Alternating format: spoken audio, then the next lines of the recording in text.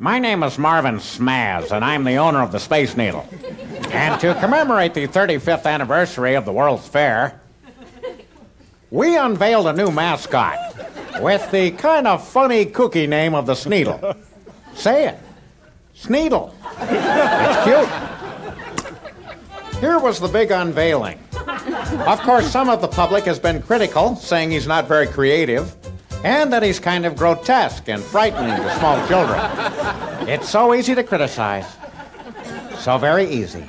But if some of you high and mighty people had been there for the auditions for our mascot, you would have seen the miserable lot we had to choose from. Anytime you're ready. Welcome to Fiat. Yeah, sure. Okay, and you are? I am the Sneedle. Next, please. Excuse me. What? What was the name of your character? I'm the Peedle. Next. And who are you folks supposed to be? We're the Captain and Sneedle. Okay, next. Hi, I'm Doodle the Space Needle Clown, and I twist balloons with the shape of male and female genitalia. Get in touch with you. What, circumcised or uncircumcised? Just leave your phone number. So the Sneedle doesn't look so bad. Plus, he's the only one who auditioned who was able to revolve his head all the way around in about an hour. So you better get used to the name. Gonna be around a long time. Sneedle. Sneedle, Sneedle, Sneedle, Sneedle, Sneedle, Sneedle, Sneedle, Sneedle, Sneedle, Sneedle, Sneedle, Sneedle, Sneedle, Sneedle, Sneedle, Sneedle.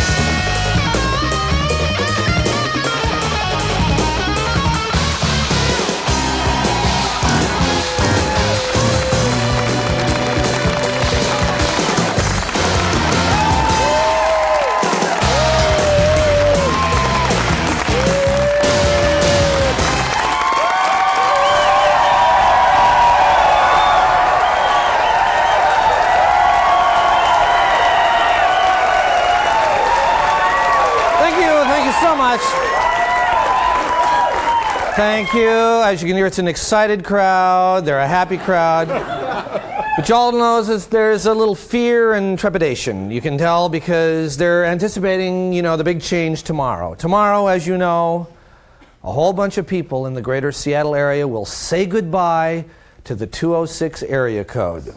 Yes. We're going to have, I don't know, 5 or 6 new area codes tomorrow, depending on where you live. It used to be that on this side of the mountains, we needed only 1 area code. They ran out of numbers because now everybody's got 2 or 3 phone lines going into their houses for computers and faxes and all that. And so we have to create this turmoil and change a bunch of numbers, all so people can continue to download topless pictures of Terry Hatcher. Yeah!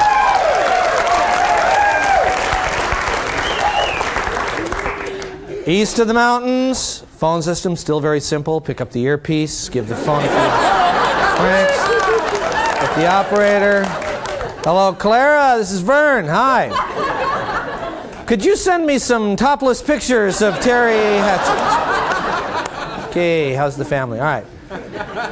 So now there's all this confusion about who has what area code, what's long distance, how do you dial. So to help sort out all the confusion, if you can just bring the map out here, I want to explain the new area codes with this new area code map. Now, most of Seattle is going to stay 206, but some areas will change. Now there is a new 113 area code in Magnolia area right here. There's Perkins Lane is in that right there.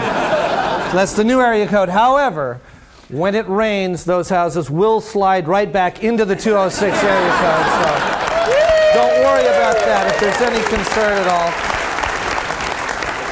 all. Also, in the Capitol Hill area of Seattle, which is right here, the Capitol Hill area, they are going to get a new area code, pound 69. That's it.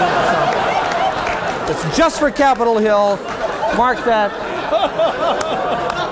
A few people right now are writing it down. Mark it down in your little black patent leather book. Out here in the Microsoft area, the area that encompasses Microsoft will have their own area code. However, it will not be released until fall of '98. So. Now, in this area out here, past Monroe, and this area way past here, the boonies out here, they'll be getting a new area code. We don't know what it will be yet, but the phone company has promised that it won't have any 6s or 7s because those are so hard to pronounce when you don't have any front teeth. So that's, don't worry about that. It's going to be taken care of down here. The hilltop area of Tacoma will have a new area code 911.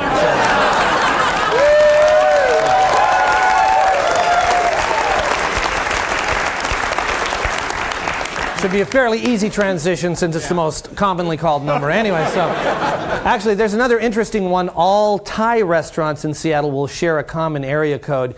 You just hit 5 stars. So it's very interesting. Now, Mercer Island, right here, Mercer Island will have a new area code, but it's unlisted. We don't know what it is. Now, there are going to be 2 or 3 new area codes on the east side, according to what we read in the paper. There, of course, have been some arguments about it. Bellevue ended up drawing the boundaries, and of course, the main goal in the south was to, they cut out Renton. They just like down there, they do that.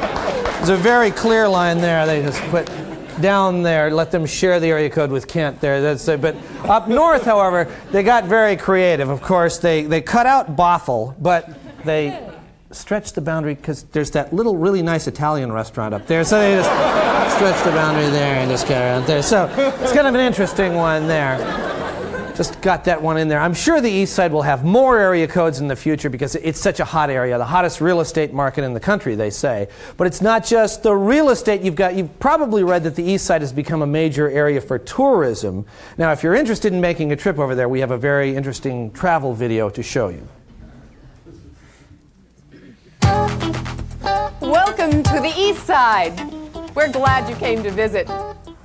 Fix your hair. Okay, let's go. Getting to the East Side is a snap. Just hop onto either of our 2 quick, convenient bridges. You'll be here in no time. And don't worry, our bridges hardly ever sink. Here's the building that's on the National Registry of Historical Places. It's where, in 1976, the very first liposuction in Bellevue was performed. And you'll love the East Side's thriving arts community. Here are some things you probably didn't know about the East Side. The architectural style in Kirkland is classified as postmodern uppertown. Issaquah has a daycare center where every child is named Brooke. A powerful pump keeps West Lake Washington water from ever touching East Side land. Redmond is known worldwide as the birthplace of beauty bar. And the word Medina comes from an Italian word meaning gray designer sweaters. For raw, scenic beauty, nothing compares to Redmond's magnificent crane forest. And plenty of film. The East Side is home to world-famous Microsoft. Let's watch the busy programmers at work. Sure, the work is hard. They get all the free pop they want. In Redmond, you'll see our famous gated communities with scenic names like Running River Rock Ridge, River Rock Running Ridge, Ridge Rock River Run, and Ridge Ridge Ridge Ridge Ridge Ridge Rock Ridge Rock. The East Side, the most wonderful place on earth. You're not going to wear that, are you?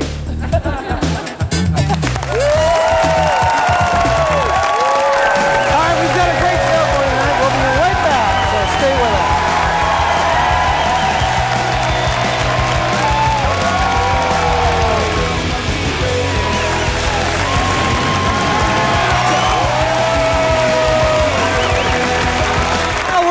We are back here And as you know, there's a strange excitement going through the studio tonight, and that can mean only one thing. It's time once again for a visit from a great entertainer, a great humanitarian, and my personal friend for over 55 years. Ladies and gentlemen, stand by for Bill Nye, the Science Guy.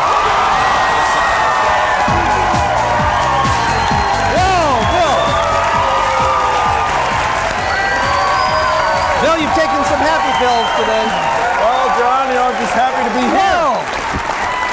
Let's let the tumultuous applause die down so they can even hear us. These folks love you, Bill. You know, gosh, we're happy to have you here. John, it's so good to be had. Yeah, I know. We're just excited, as we always are. We want to know what wonderful stuff have you brought us tonight. Let's just. Oh well, John, let me show you. Okay, good. Come bring it right out here on the table. The table you may recognize. That's right, the old worn-out blue prop table of science. Yes, I believe it is. Yes, John. Great. This dates back to the Carter administration. Yes, certainly. Yeah, Cliff Lenz did a lot of stuff on this table, I'm sure. Cliff Lenz, an older reference. All right.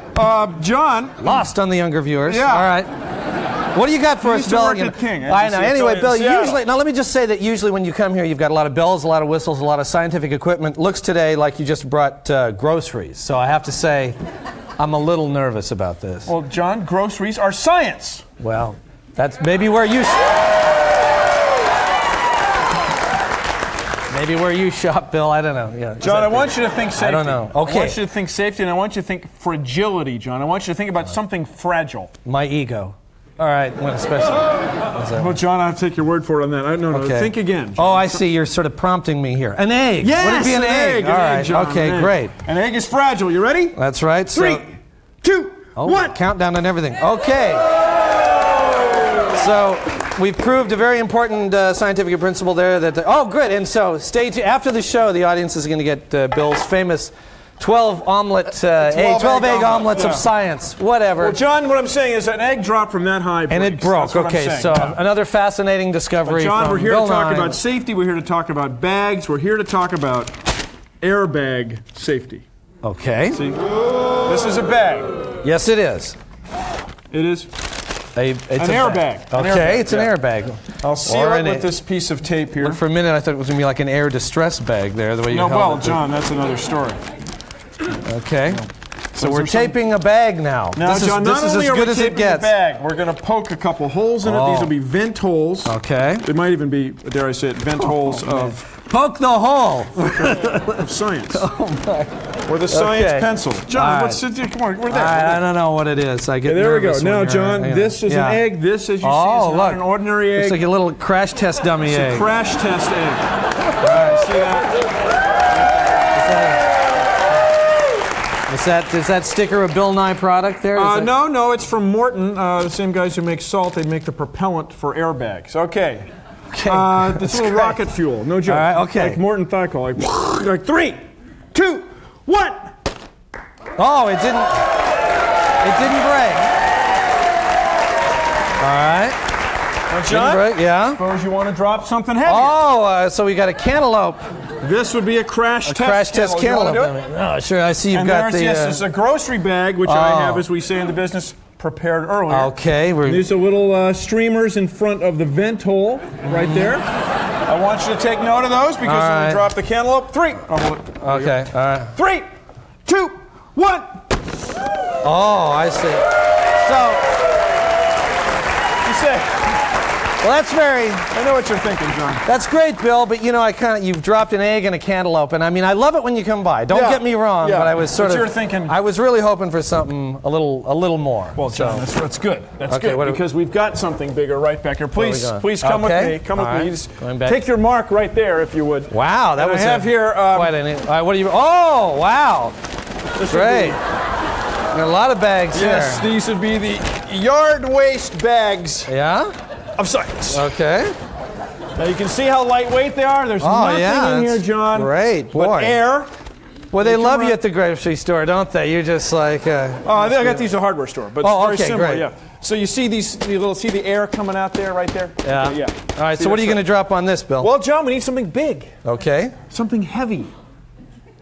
What are you getting at here, Bill? Thought maybe we drop you, John. Oh, that's exciting. Well. If you would, can you go up here? Well, you know, Bill, based on the perfectly safe. Based on the type of the things that have happened in your experiences, I mean, in your experiments in the past, I'm not real happy about this. I want you to suit up. If oh, so I'm now the. Okay, great. No, I'm all right. A crash test dummy here. Oh, this is. Yeah. Now. Boy, I knew my career would end up somewhere like this. John, what we want you to do. Yeah. I say we, of course. Okay. You got to look at the spot. Okay. You look at the spot, and you'll land on the spot. You know? Yeah. Just take a look at the spot, and then let yourself go in kind of a sit thing. That's what you want me to do? Yeah. Because you just got to just go for it. Gosh. Perfectly safe, John. Okay, well. Ready? Okay. We're begging for it, John. You ready? 3, 2, 1.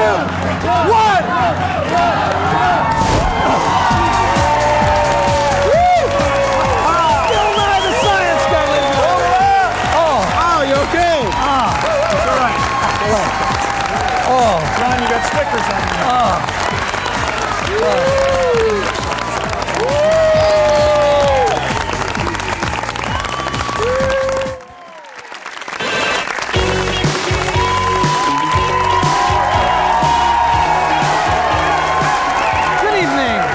This is the Late Report. Well, the mother of a 16-year-old Vancouver, Washington girl is suing Nordstrom's for wrongly detaining her daughter and handcuffing her in full view of the public.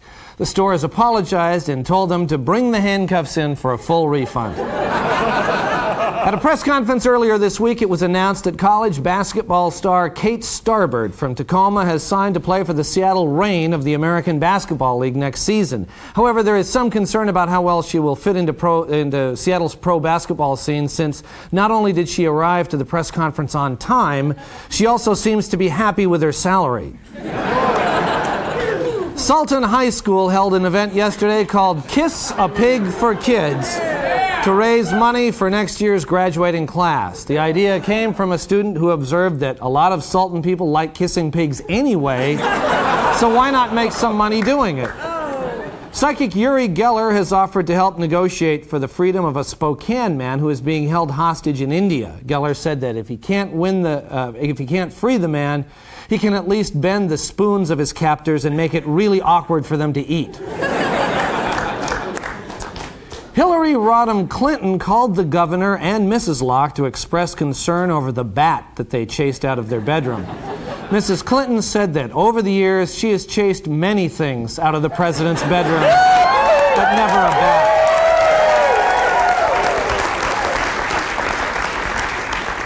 The University of Washington is now requiring that entering students must prove a knowledge of linear, quadratic, polynomial, logarithmic, and exponential functions and their applications.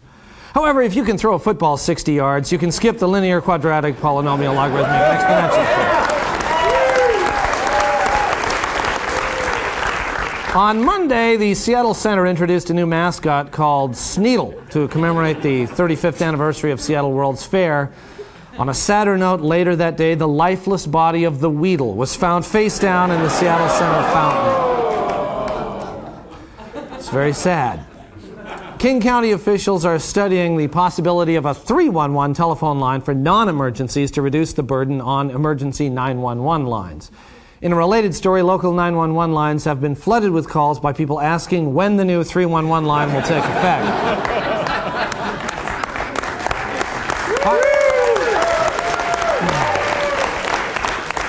Finally, the Aproveco Research Center in Cottage Grove, Oregon is experimenting with making buildings out of materials like straw bales and recycled tires. If successful, they plan to build a model town that they will call Fife. This has been the Late Report. Thank you. And we'll be right back.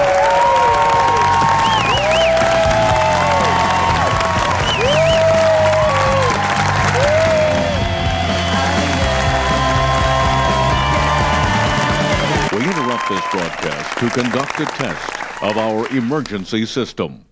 This is only a test. Help me! Oh God! Somebody help me! This concludes this test of our emergency system.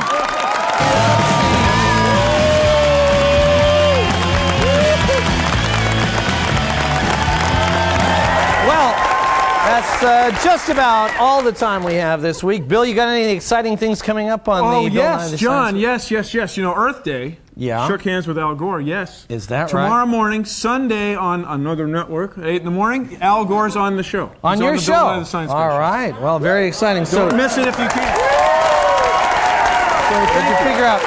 What about you? What exactly, now what is his energy source? What powers? Did you find the controls to Al? It seems limitless, but let me say control. Bye-bye, everybody. We'll see you next week.